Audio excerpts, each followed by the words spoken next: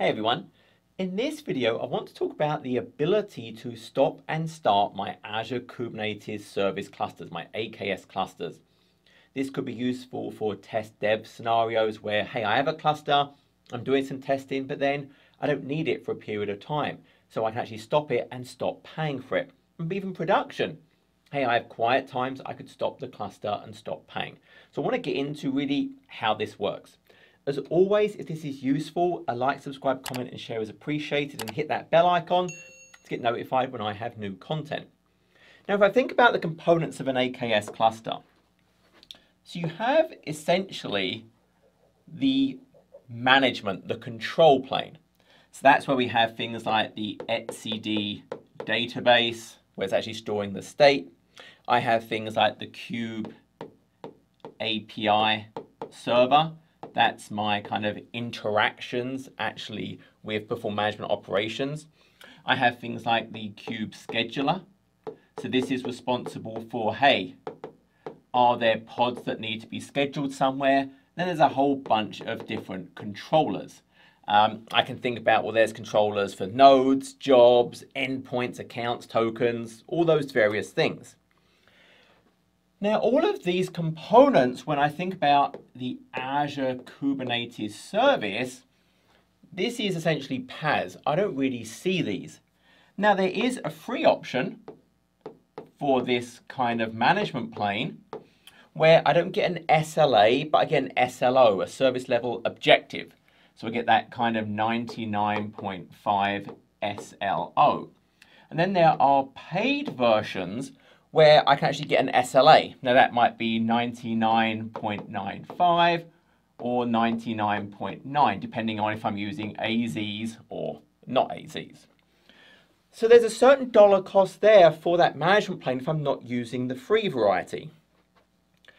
And then we actually have to have workloads running somewhere. So what we then have are node pools. So I can think about, hey, I have node pools. Now, I'm always going to have a system mode node pool. So I can think about, well, it's a node pool, but it's mode system. And that node pool can have one or more actual nodes within it. And they kind of run the kubelet, which enables it to go and talk to the Kube API to actually get the various instructions. Now, if I look at that on that system node pool, if we actually jump over for a second, we see it's actually running a number of core pods for Kubernetes to function. So if I go and look at my Kubernetes service, if I go and look at my node pools, what we can actually see over here is, yes, I have this system node pool mode right here. And I can see currently, well, I have 2 nodes in there. You can see the count number here. And if I actually look at the workloads, so I'm using the workloads tab, I can see all these different deployments of services. I can look at the pods, and I can see all of these different pods associated with the Kube system namespace. I can see various types of metrics and core DNS, all these core things. I also see gatekeeper system. That's for things like the Azure policy for Kubernetes. So I have all these various workloads actually running in the environment. So I have to have these, and that's kind of a core component.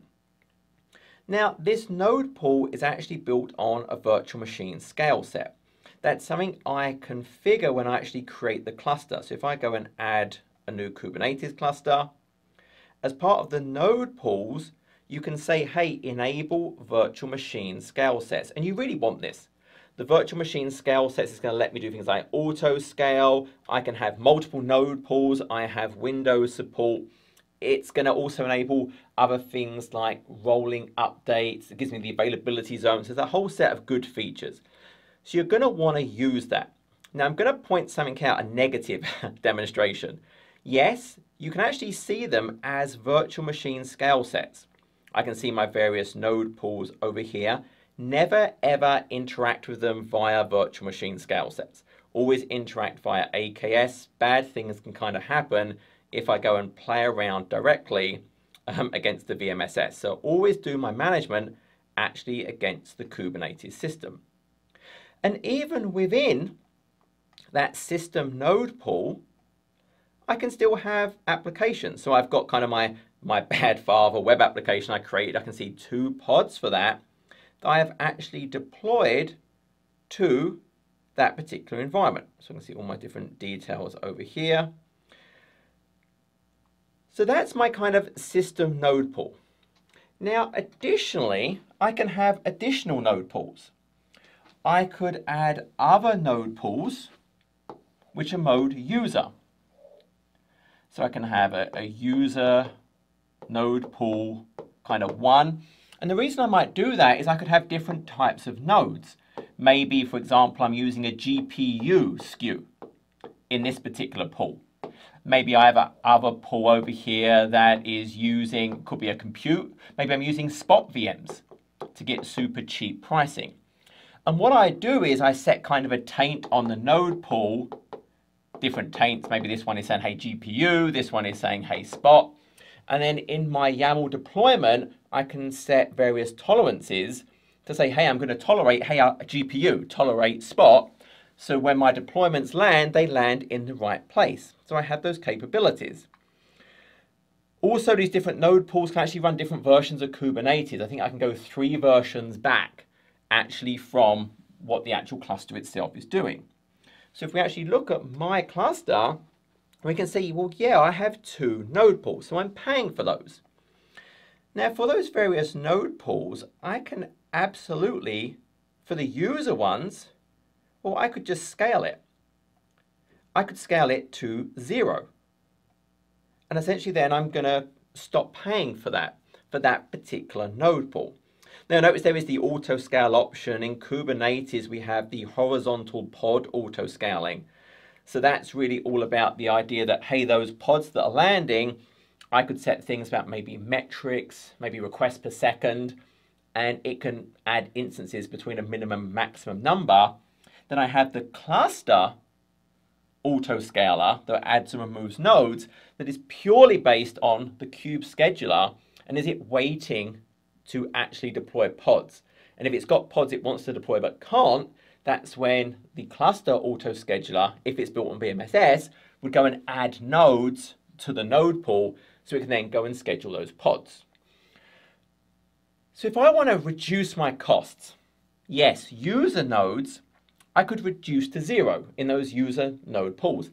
But the system node pool, I could reduce to 1. So absolutely, I could actually go in and I could reduce my cost by saying, hey, system node pool, not upgrade, I am going to scale you to 1. But notice it won't let me drag it to 0.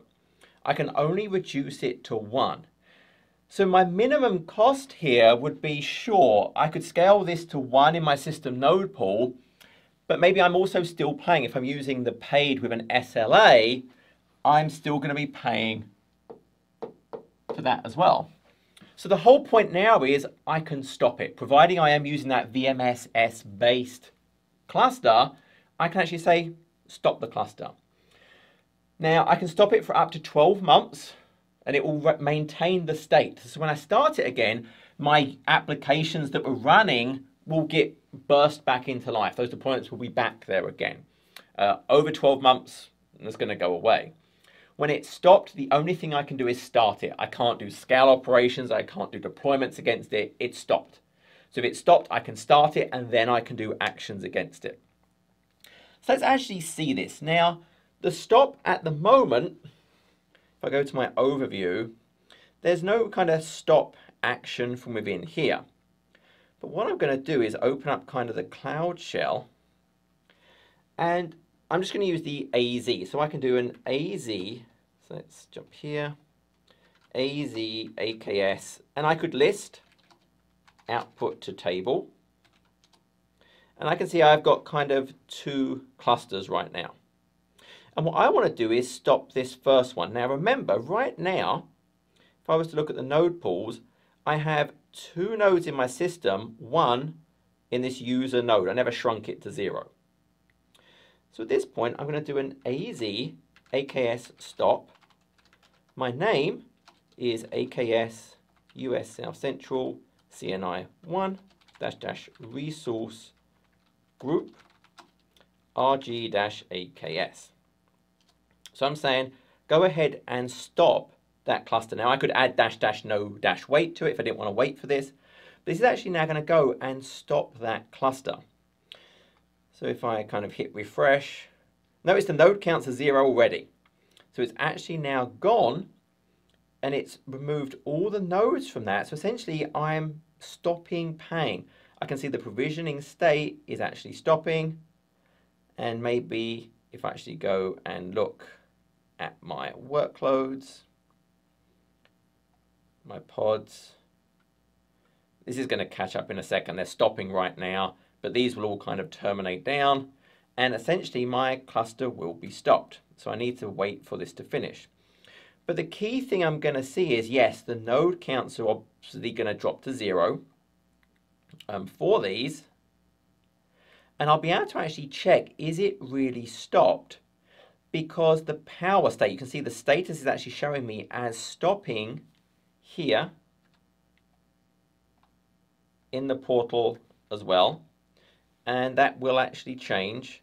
And I'll be able to actually check that from the AKS as well. Okay, so that is now finished. And we can check, well, is it really stopped? So firstly, if we go back and look at the node pools, remember, yep, we see that 0 provisioning state succeeded. But I can also look at that cluster. So if I do an AKS show, what I'm really looking at here is the power state. And what we can see is code stopped, which is really what I care about. And if I did actually go and look at the virtual machine scale set for these particular clusters, you can see, hey, yeah, look, the number of instances are all 0. So that VMSS is not running either. So that's kind of how easy it is to stop. And I'm now not paying for that. I'm not paying for any nodes or anything else. So let's just reverse that action. And now we'll do a start. And what we'll see is it will kind of, I'm going to do the --no-wait so I get my command prompt back. So now it's gone off and it's triggering the start.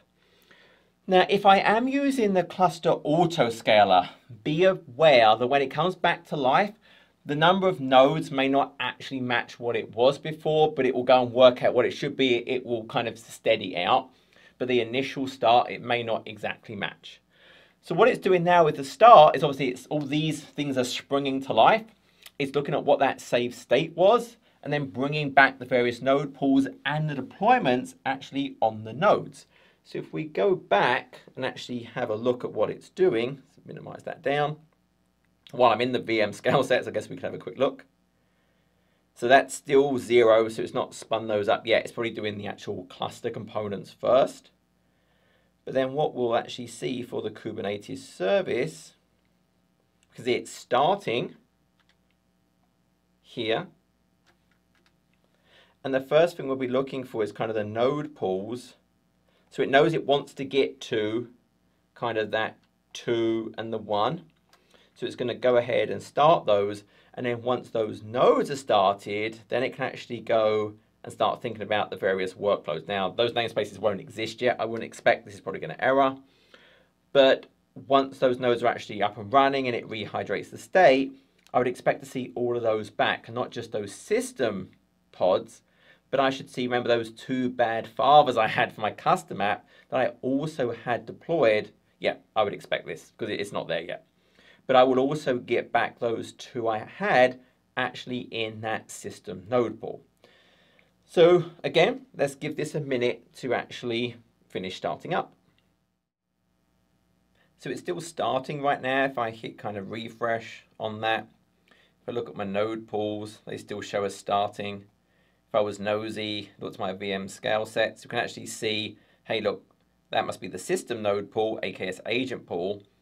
My user pool, well, that's still starting up. It's 1 node. So I can see things kind of kicking off, actually working behind the scenes. And then once again, all of those different node pools are up, then it will go and rehydrate the actual deployments it had. So so that's now succeeded. So it's saying I've got my 2 and 1. If I look at my workloads, well, there I can see all the workloads. And there's my bad father web 1. So my guess is it's still actually kind of deploying a few things, unless maybe it's scaled down. So there's not a huge number of things. Oh, that's my deployment. Let's look at my pods. There you go, I'm making a mistake. So there's bad father. There's one of mine over there. And there's the other one. So it has rehydrated the state as well. So at this point, so it says succeeded. And once again, if we went and now looked at a show, and we look at our power state, well, our power state now shows as running. So that was really it. Not super complicated, but as you can see, we now have that ability that if I don't need my cluster running all the time and I want to optimize my cost, yes, optimizing my cost if things do need to run all the time. Hey, use the horizontal pod auto-scaling to change number of pods based on workload. Then the cluster auto-scale to change the number of actual nodes running. But if I don't need it at all, well, now I can actually go and stop the AKS cluster for up to 12 months. And then it takes a few minutes to stop and it takes a few minutes to start. I could automate that. I could create a function or a logic app, whatever I wanted to do that stop and start when I need it, or just, as you saw, do it manually. So I hope that was useful. Until next video, take care.